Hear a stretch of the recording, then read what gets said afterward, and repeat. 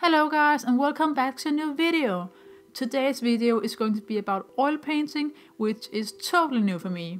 I have never used oil paints before, but I just love the final result you can get by using oil paints, so I wanted to give it a try.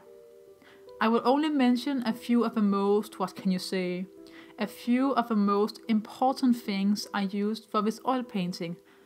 All the rest of the art materials will be named in the description box.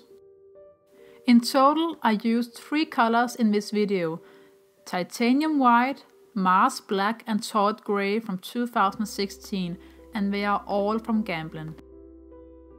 For my palette I used a piece of glass from a cheap frame, and I put some tape on the side so I would not cut myself while holding it. All my brushes are either old acrylic brushes or cheap brushes from my favorite art shop in Denmark or from eBay. I use the solvent called Gamsol to clean my brushes and also thin down the oil colors. I also use the medium called Galkyd to speed up the drying time of the oil paint, and they are both from Gamblin. Now I lost the first video clip with my underpainting, which is the first layer of paint. And I used the color Torrit grey to make the underpainting. Now let's talk a little bit about oil painting. I have always loved oil paintings and illustrations, but I never really liked the fact that it takes so long for each layer to dry.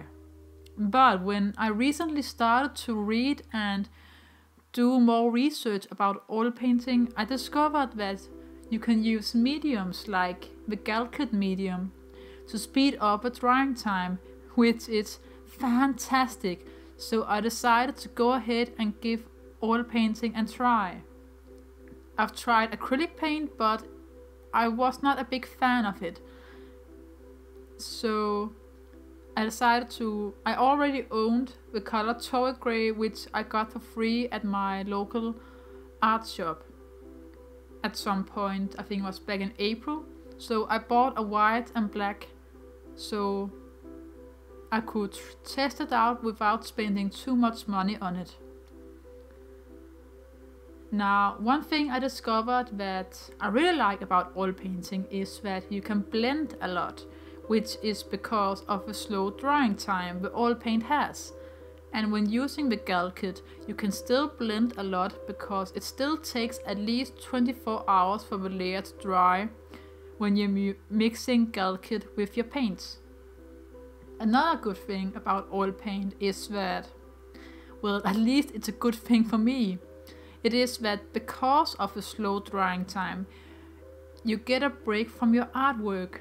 This gives you some time to take a step back and look at your artwork, to just look at it.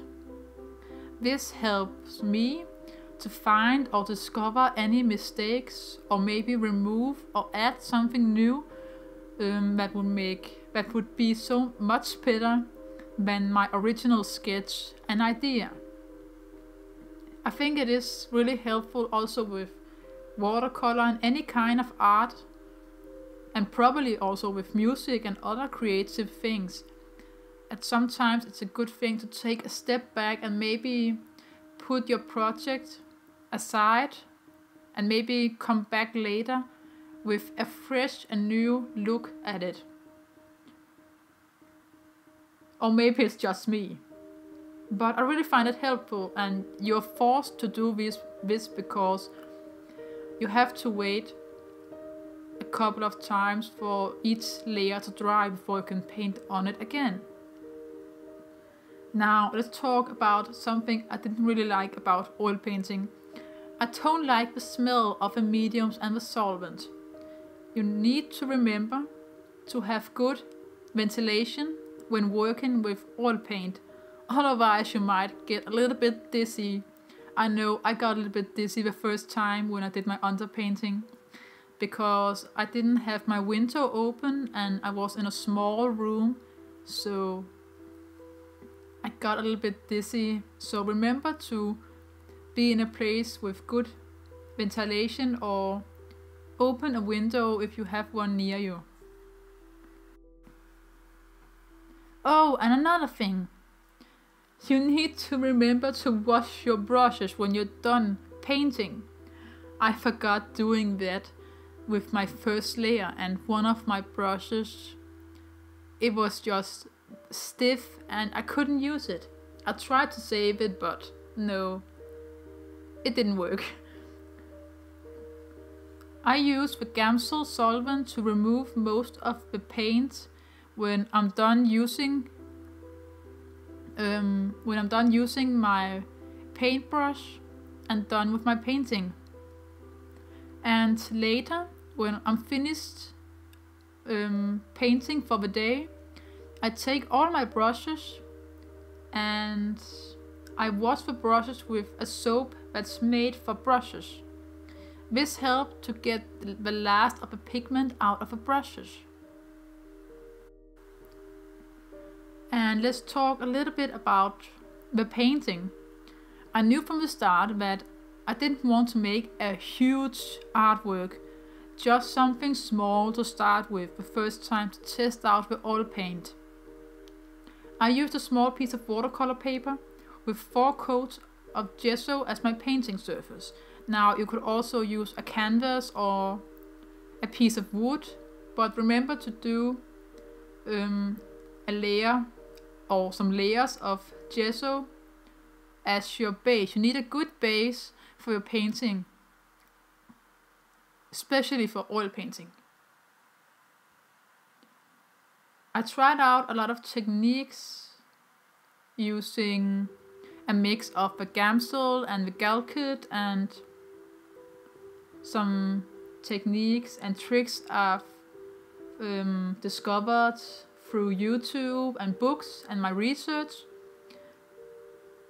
And some things I tried out were a complete failure and other things were a success, which is the whole reason why I did this painting, to test out different things and see what I like or did not like before making a big piece of artwork. The motive is, surprise, another mermaid. I wanted to paint something I knew how to paint, so I would not have to worry about the motive, but just focus on the materials and the techniques I wanted to try. I painted something a little bit similar to my last art video with the lunar mermaid, because I knew her hair was going to be black or white, and I got this idea of her hair lightening up the room she's in, so the water gets light up and the air around her, and I don't know, I just think it was a good idea. And overall, I really liked the final result, and I really liked to work with oil paint, which I didn't think I thought I would hate it actually, because I've always been scared about the very slow drying time, but as I discovered, I really liked many things about the slow drying time. Like you can blend a lot because it doesn't dry quickly like acrylic paint, and you get a chance to step back and just look at your artwork. So I'm definitely going to try out oil painting again in the future.